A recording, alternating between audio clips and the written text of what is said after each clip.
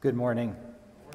Thank you for joining worship with Trinity United Methodist Church on this All Saints Sunday. We are a welcoming community of compassion and faith, and whoever you are and wherever you are on your faith journey, you are welcome among us because you are a beloved child of God. Now is the time for worship, and I invite you to turn in your bulletin to our opening prayer and pray with me. New every morning is your love, great God of light, and all day long you are working for good in the world. Stir up in us desire to serve you, to live peacefully with our neighbors, and to devote each day to your Son, our Savior, Jesus Christ the Lord. Amen. During this time in our service, we'll be remembering the saints, and we will name each person from Trinity's ministry who has died since our last observance of All Saints. After we've read each name and rung the bell and lit a candle for each one of them, you'll be given an opportunity to come forward from the congregation. There is a basket of votive candles. You can take one and light it from the candle in the candlestick, and for anyone whom you would like to remember who has passed, and then just place it in the sand. Will you pray with me?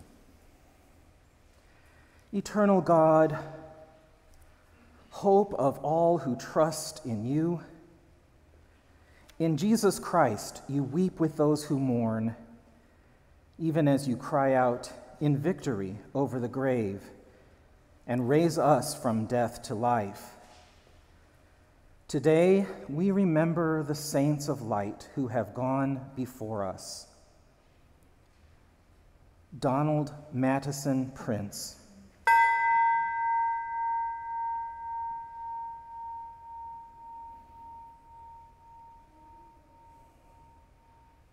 Hazel Christian Worley,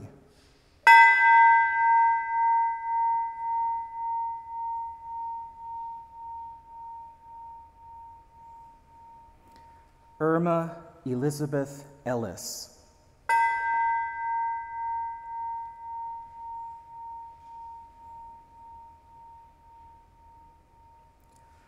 LaQuisha Joy McLean,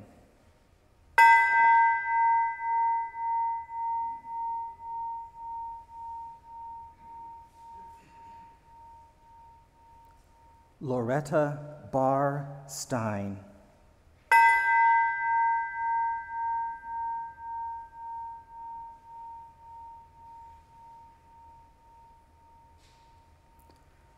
Alice Metz Ward,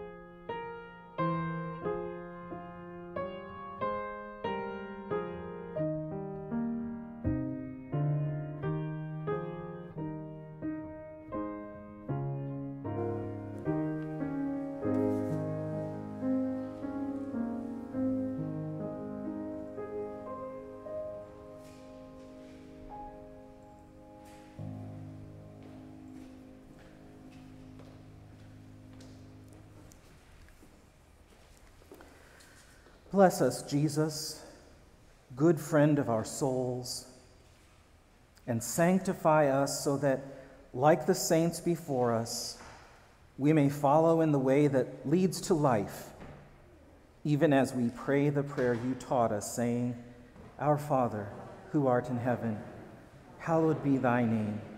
Thy kingdom come, thy will be done, on earth as it is in heaven. Give us this day our daily bread, and forgive us our trespasses, as we forgive those who trespass against us. And lead us not into temptation, but deliver us from evil. For thine is the kingdom, and the power, and the glory forever. Amen.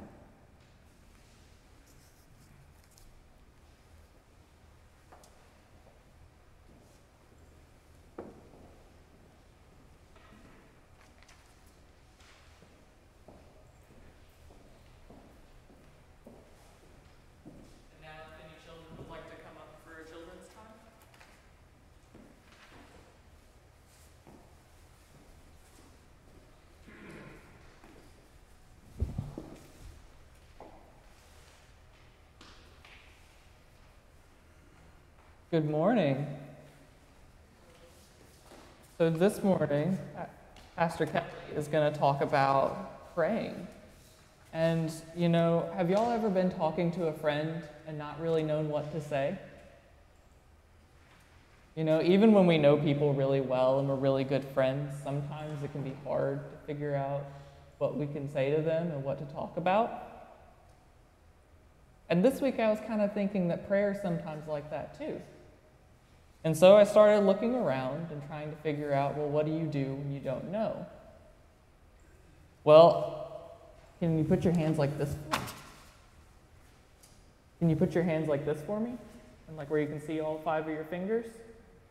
I found this thing where we can use our 5 fingers to tell us or to give us who we can pray for. So, you know, when you're looking at your hand, the first thing that's closest to you is your thumb. And so your thumb helps you to remember to pray for your family and those that are close to you. Up next, we got our pointer finger. And, you know, we use this to point at things and people. And it's supposed to remind you to pray for those who point you in the right direction. So like your teachers, your pastors, and all those people. The next finger is your tallest finger, and it is supposed to remind you to pray for those who are leaders. Your 4th finger is your ring finger. Did you know that this is the weakest one of all of your fingers? We're supposed to use this finger to remember to pray for those who are weak. And then the last one is your ring finger, or your pinky finger, not your ring finger. And it's the smallest one.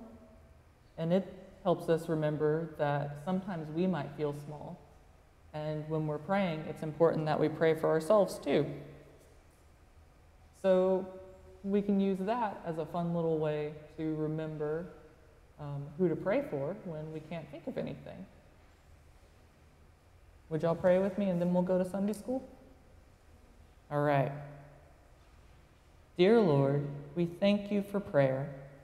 It's good to have a friend to talk to, but even friends sometimes have trouble thinking what to say. Help us remember this 5-finger prayer to remember those who need our prayers. Amen. And now if you'd come with me, we're going to go to the gym and do Sunday school.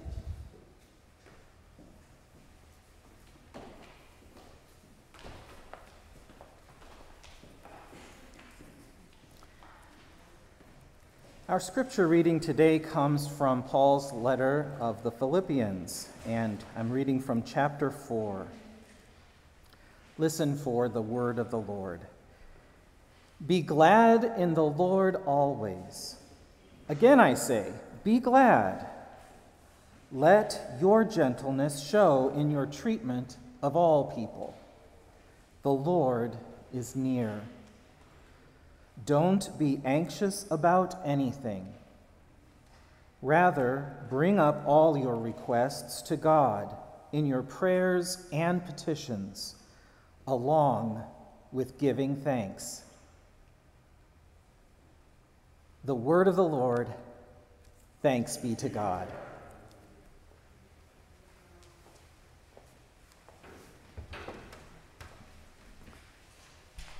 Good morning, church. Good morning.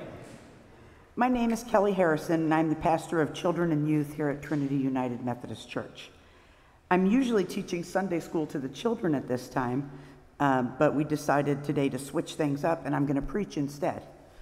So I'd like to introduce myself a little, since some of you might not know much about me yet. I graduated from Chicago Theological Seminary with my master's degree in May of 2020.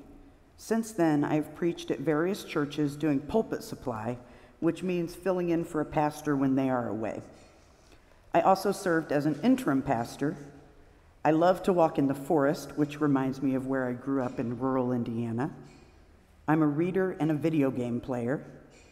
I'm a big fan of the old TV show Buffy the Vampire Slayer.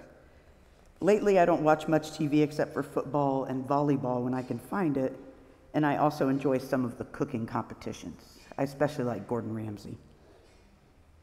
I love both the indoors and the outdoors.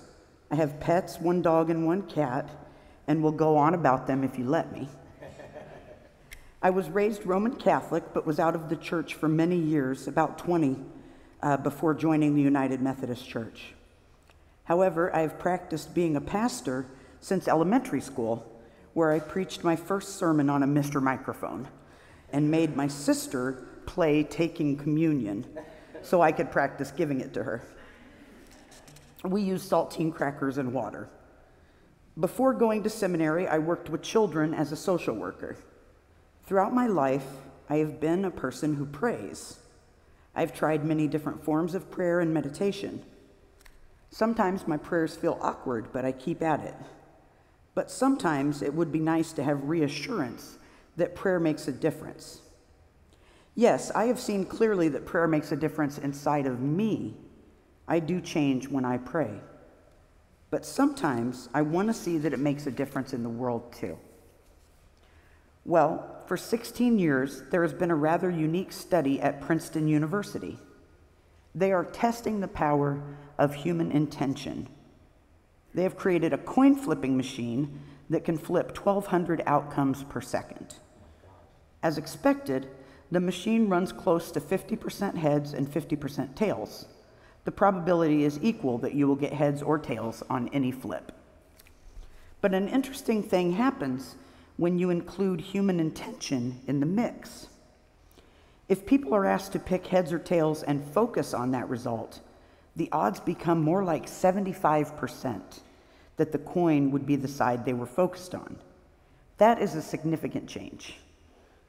This study tracks with studies that have been done, which include people praying for Washington, D.C., for example. They encircled the city and meditated for a certain amount of days, and they saw a decrease in violence and crime in the city during that time period.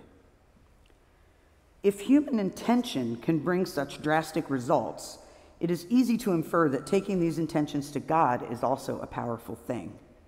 Prayer does something. It matters. So I want you to remember this idea that our intentions do manifest and our prayers are answered. I want that hopefulness in the back of your mind as we discuss prayer today. You might have doubt at times, but we're going to suspend our doubt today and live in that space of joyful expectation and even of confidence. For our confidence is not in our own ability to pray or somehow to pray well. Instead, our confidence is in God. Now, I want to turn our attention to the window that inspires our theme today. The prayer window is on the south side to the worshiper's right at the front of the church. And it's also, there's a picture of it on the back of your bulletin as well. At the top of the window, we see a prayer desk. A prayer desk traditionally has a place for books. This tells us that in prayer, we engage our minds. We are beings who think and question things, and God can handle our thoughts and questions. God wants us to bring our intelligence and curiosity to the conversation. And that is what prayer is, just a conversation with God. Next, we see a harp in the window to the left. The harp is a symbol of praise. Praise is an important part of prayer. It is also a simple form of prayer when you do not know what to say. You can simply say, God, you are wonderful, or God, you are good, and that is a prayer. But returning to the harp makes music of praise. Our senses, such as hearing, are a part of our prayer. And sometimes with beautiful music, we get emotions and we even get the goosebumps. And we can enjoy those feelings as part of our praise, but we need to remember that emotions and spirituality are not the same thing, and they don't always coincide. Sometimes with prayer, we feel those same kinds of emotions and maybe even get goosebumps, and it can be reassuring or exciting when it happens, but it's okay when we don't experience the emotions too. We praise God in both the highs and the lows and everything in between. Next, we see the praying hands in the center. It is both concrete and symbolic. Yes, we actually do sometimes put our hands in that position to pray, and it is also symbolic of the fact that our bodies can be part of our prayers. There are many ways to bring your body into prayer. You can bow your head or dance to music. Prayer is diverse. To the right, we see our last symbol in the window, the censer with incense in it. Again, we see that we engage our senses in prayer. This time we engage smell and also sight as we watch the incense rise up. Our prayers rise up with the incense. What we can learn from these sections of the window is that prayer is for the whole being, body, mind, and spirit. We can bring all of who we are to God. In fact, that's what God wants. God wants us to bring our authentic self into relationship with God. Now, depending on who you ask, there are several different ways to categorize types of prayer. Rather than naming and defining them all, I want to share with you the groups they fall into, which I think is a little bit more helpful. And those are things you say to God about God, like praise and worship. Things you ask for yourself, including asking for forgiveness. And things you ask for the world or other people. Prayer can also be divided up into public and private prayer, and it can be read, memorized, or spontaneous. There are all sorts of suggested formulas that people utilize to make sure they're saying the right types of prayers. Many of them help to construct some beautiful prayers. But here's the thing, there is no right way to pray. Whatever works for you, works for you. And as I mentioned earlier, prayer is diverse. Any way that someone reaches out to God, it is pleasing to God, who always has and always will reach out to us first. That is the magnificent thing. God is always wanting to hear from us, in the good, the bad, and the ugly of it all. Reaching out to us in the midst of life, which is messy and complicated. But we have this great gift that we can bring it all to God. Turning to today's scripture, I'm struck by something. I have always heard the part that says, don't be anxious about anything. Rather, bring up all of your requests to God in your prayers and petitions, along with giving thanks. This is great advice, but before we get to that part, we are reassured that God is near. That is why we can have confidence about our requests and can be non-anxious. With God near us, we can have confidence. Again, our confidence is in God. In the end, when I think of prayer, I think of the people I have met while performing pastoral care as both a lay leader and as a pastor. Pastoral care includes listening to others talk about their spiritual life or their struggles and providing a pastoral response and a safe place to talk about spirituality. The majority, if not all, of the people I have talked to have felt some level of dissatisfaction about their prayer lives. Perhaps they thought they lacked the right formula. Perhaps they questioned if anyone was listening. Perhaps they wondered why they felt dry emotions when they prayed. Whatever the reason, they felt something was lacking. But I want to ask you today to look at dissatisfaction in one's prayer life not as a problem, but as an opportunity for growth.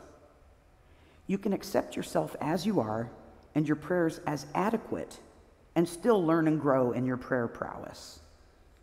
I ask you to basically extend yourself grace and keep going no matter what. Last week in Sunday school, we talked about the itsy bitsy spider and the meaning of the word determination. That is what we must have in our prayer life, determination. And when the rain comes and washes us out, we try again. Lastly, I want to mention that today we are celebrating All Saints' Day. It reminds us of the community we have with the great cloud of witnesses. We give thanks for those who have gone before us. We think of inspirational people who shore up our faith. And we light candles in remembrance of those we have lost. We know we are united to our spiritual ancestors by the miraculous thing that is community, and through prayer, which unites. We know that the traditions of the church are handed down from generation to generation, and in our grief at the loss of our loved ones, we find hope for a blessed reunion someday. Will you pray with me? Lord God, who is always near and always reaching out to us, open our hearts and guide our minds so that we might feel the freedom of authentic communication with you. Amen.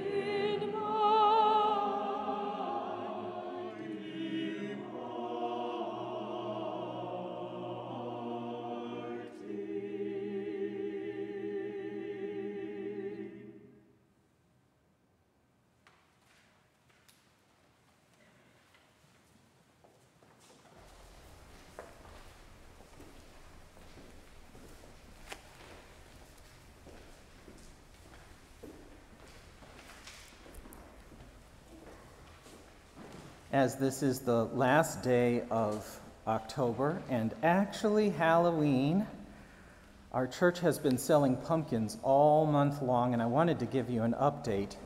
They were all sold before Halloween. Yesterday, they were sold out.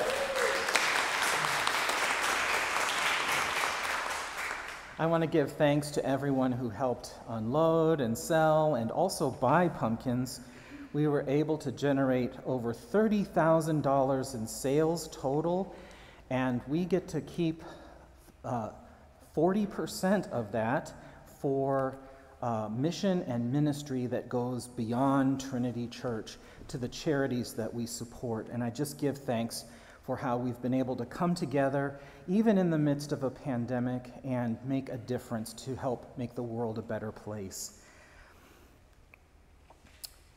One of the things that we do every year is an annual stewardship campaign as we anticipate how all of us are called to share from the gifts that God has given us to support the ministry of Trinity Church in the coming year. It's our annual stewardship campaign.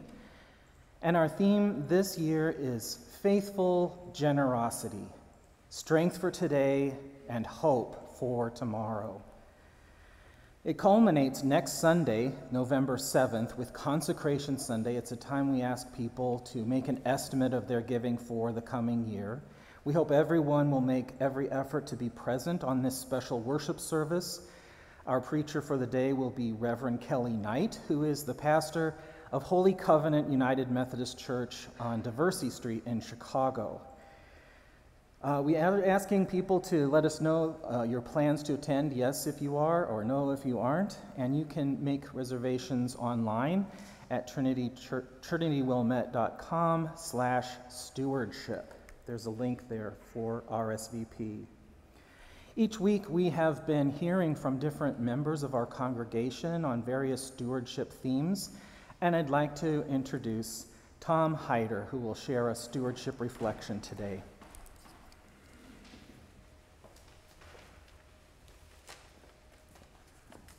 Thank you, Pastor Brian.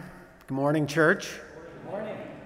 I'm Tom Hyder, and I'm here to relate some of my thoughts about financial support for Trinity Church with respect to our annual stewardship campaign.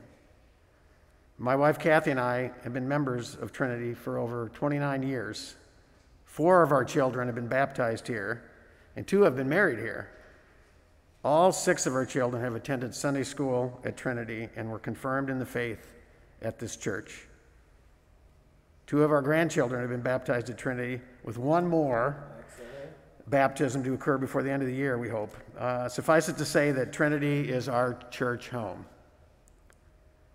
Over the years, like many of you, Kathy and I have volunteered for a variety of roles at Trinity. We've taught Sunday school, served on various committees, sold pumpkins, worked in the food pantry, and done various other tasks as needs have arisen. We also understand that providing financial support to the church is vital. We view it as fulfilling part of God's plan for us. Scripture teaches us that everything we have is a gift from God, and we should strive to share it generously. Committing to an annual financial contribution helps the church plan activities, programs, music, and mission work. There's a lot that goes on behind the scenes here at Trinity, just to keep it clean, safe, operational, and available for our spiritual fulfillment, Christian education, and faith outreach. We also feel that funding mission work in our own neighborhoods and around the world is an important component of our faith journey. As we approach Consecration Sunday next week, let's keep in mind God's abundant generosity to us. Let's think of how great it is to share these gifts for the benefit of others, especially those less fortunate than us. We have been chosen by God and have been endowed with great gifts. Let's fulfill God's plan and generously share our financial gifts for the good work that Trinity is doing in the world. Thank you.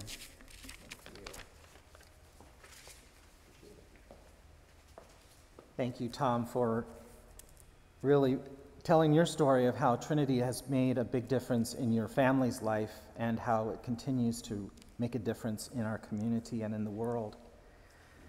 Thank you all for your financial support to Trinity over the years, and especially during this pandemic. It's been so encouraging to us to be able to still be the church in these important times when people need hope and they need care and love and support. And the mission of the church fits that perfectly. As we dedicate ourselves to love and serve Christ, will you pray with me? Oh, gracious God, everything we have comes from you. So accept the gifts that we offer and actually help us make our entire life an offering to you. With grateful hearts, we consecrate ourselves and our coming days to your service through Jesus Christ our Lord. And the church said, Amen. The peace of the Lord be with you. Will you rise and share Christ's peace with each other as we prepare for our hymn? Peace be with you. Peace be with you. Peace all.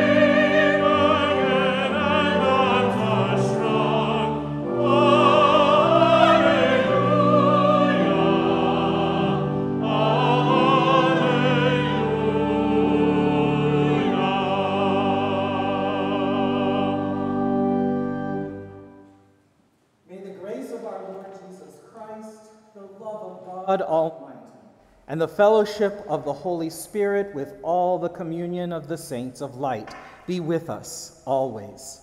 Amen.